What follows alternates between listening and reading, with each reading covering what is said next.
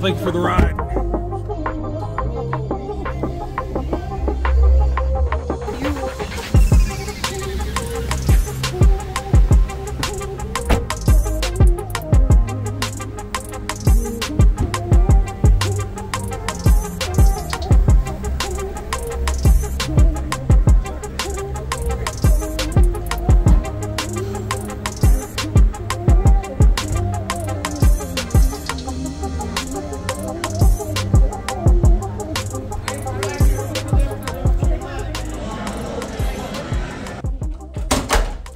Well, we are officially here in Vegas, the Flamingo. I don't think you could ask for a better view. I mean, right there is the Flamingo sign, and we're looking right at the Strip. Directly across from us is Caesar's Palace.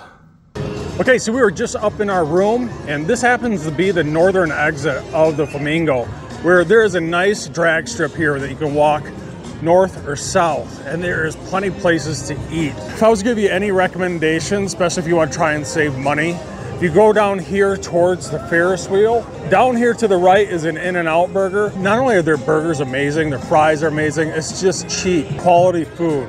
And down here to the left is the Yard House. I can't express how amazing that place is for the money. The value in what you get, a variety of food, is superb. Now at the northern exit here, if you go northbound on this drag strip, if you want my words of advice, especially if you want to drink cheap, the cheapest way, at least what we found, was to go to Walgreens by far. Matter of fact, we're Coors fans, Coors Banquet. You can get a 30-pack of Coors Banquet at Walgreens, 31 bucks roughly, 32 bucks. We're talking a little over $1 a can. You're not gonna find that anywhere else in Vegas. And matter of fact, what we did is we actually loaded up our backpack. We went to literally every single casino, a couple miles walking distance, right, Amanda? They didn't give two craps about us walking in to their casino with our backpack, drinking beer after beer at roughly $1 a piece. It's hands down the cheapest way. All right, so there's the exit that we just came out of, and we're going northbound here. Matter of fact, Margaritaville is right here. Here's the main drag strip. Now, if you come out this way and take a right or go northbound, that's where Walgreens is located. And I'll show you, especially if you want to pay out the nose for alcohol. All right, so I'm not really big into McDonald's, but there is a McDonald's just north of the Flamingo. Now, if you want some other words of advice, do not eat at this Outback Steakhouse. I've had better food at a gas station than this Outback. All right, so it's not that long of a walk. We're talking only about 5 minutes roughly. And directly across from the Mirage, you can go to Walgreens. And if you need extra supplies, especially when it comes to alcohol, you ain't gonna get any cheaper. Bottles of wine for $6.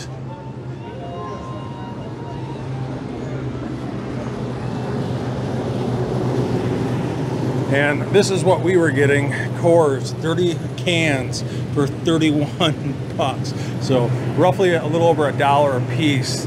It's just not gonna get any cheaper than that.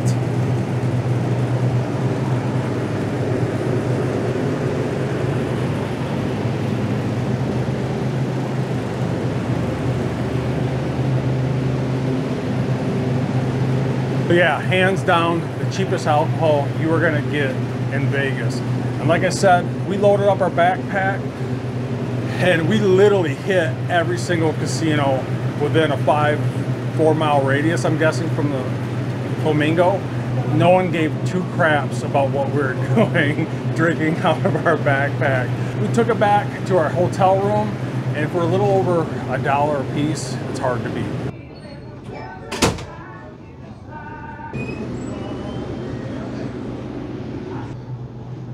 $6. All right, so that's where we just came from Walgreens. And here's the sign for In-N-Out Burger. Here is the corner of the Flamingo, or Margaritaville. Here's the strip just north of the Flamingo, the In-N-Out Burger Yard House. It's an amazing, amazing place. If we follow the main drag here on the main strip, I'm gonna start this tour of the Flamingo right on the main entrance. So here's the front entrance of the Flamingo. I'm gonna quick take you inside Margaritaville here.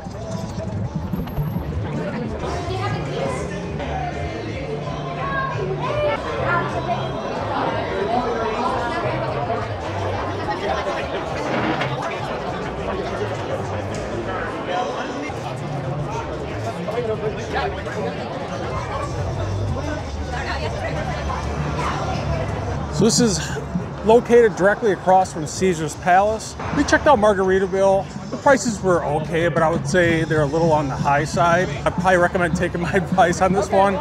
Just walk down that northern drag strip of the Flamingo, go down to the Yard House, just Google it. You should be able to find out where it's at. You cannot beat their food, especially for the money. And their drinks are not stupid expensive, but they're not exactly stupid cheap. But that was definitely our go-to place while we were staying here.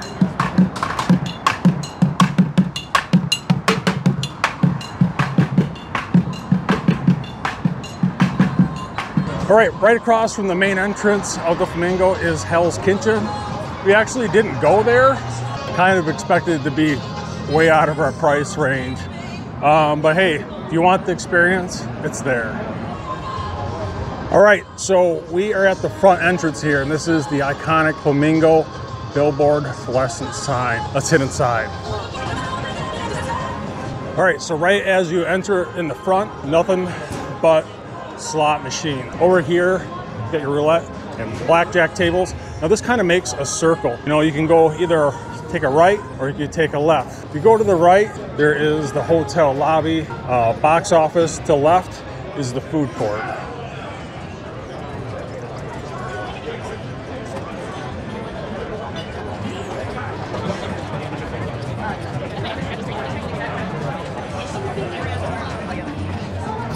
Here's the Flamingo showroom and more slot machines. Now over here to the left is the food court. It's they call food hall.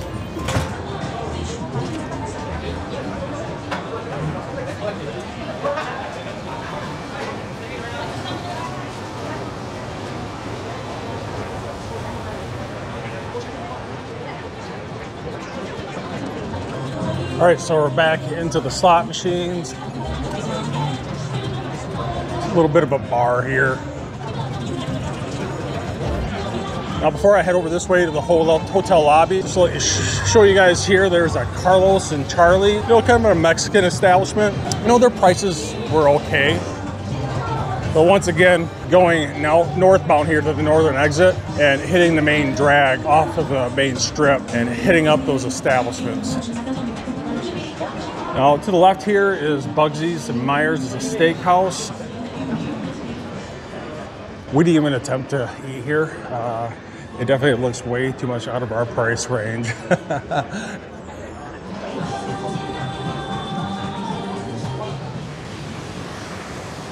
Right out from the steakhouse, they got a little bit of an outdoor garden area, and it wouldn't be much of a Flamingo hotel without flamingos. So it's about, January, second week of January, 50, 60 degrees. I'm sure those flamingos aren't exactly happy.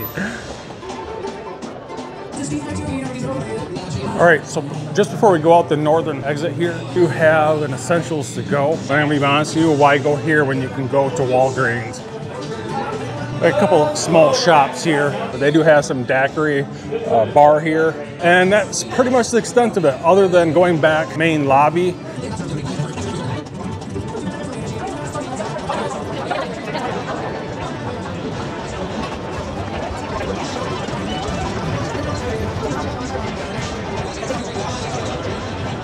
All right, so we're coming back kind of full circle here. If you go off to the left here, that is where the garage or pickup is for Uber drop off. Now, this is where you check in. Now you want some words of advice? Don't stay in this line. I actually came around here, stuck through the exit. Usually I feel bad about doing something like that, but no one using these kiosks. No matter how long the line was, no one was using those kiosks. I just went in there, scanned my code, filled out my information, kicked out my receipt and 2 keys for a hotel room, and we went up the elevator to level 5. All right, so here's the lobby, and close by are the elevators. And we are in level 5.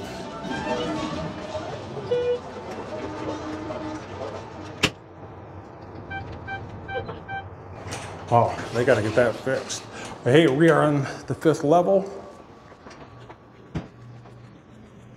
Now, this is obviously not the Venetian, but for a place that costs us a little over $210 per night, for 4 total nights, it's a little over $800. It's hard to beat. And we are in 5082.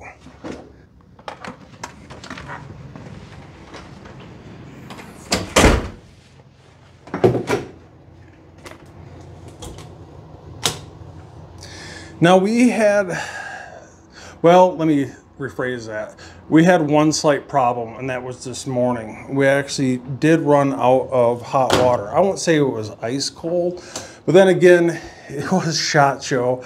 I'm sure there's a bunch of SHOT Show people getting ready in the morning, but still it's kind of really no excuse. The water this morning got a little cold to the point where you could almost stand it, but we were able to both take a shower. The other previous nights, we had absolutely no issues. Now, keep in mind, this is pretty dirty. So we haven't had any hotel service coming here and clean this for at least 2 days, but just kind of give you an idea of this bathroom. It's actually pretty nice. Like I said, once again, it's not the Venetian, but it's not bad, at least for a little over $200 a night. The rooms are not bad. I kind of wish there was more lighting. But let me turn on some of these lights. And like you've seen at the start of this video, we actually got a good view of the back of the main billboard. But right across from us is Caesar's Palace. Now, these beds are absolutely comfortable. I don't know what pillow top they're using. I wish we kind of had this at our own house. Both Amanda and myself, we absolutely love these beds. Pillows were great. They actually give you one stiff and one soft pillow, so that was kind of nice. It took us a little while to figure out what was going on with this thermostat, but once we figured it out, it wasn't an issue. As for the refrigerator, it works great, almost works too good, to the point where our beer was starting to freeze. That's how cold it was. So absolutely no issues at all with the refrigerator. They do have a hotel safe. For us personally, we just don't use one. But all in all, we actually really like this. I mean, for a little over $200, I think it was $210 off of Expedia. You know, to get something centrally located, for at least for us, for SHOT Show, if you're going to any shows that involve Caesar's Forum or Venetian Expo, this, in my opinion, is about as cheap as it's going to get without going really cheap in regards to inexpensive hotels. We didn't really eat here. Like I mentioned, we went on that main drag just north of the Flamingo there. Food was amazing, especially being that we were able to go down to Walgreens. You know, we were able to drink relatively cheap. Well, I hope you guys enjoyed this quick little tour of the Flamingo Hotel. And if you did scratch my back, I'll continue to scratch yours with not only subscribe, like, and share. And I'll see you guys in the next video.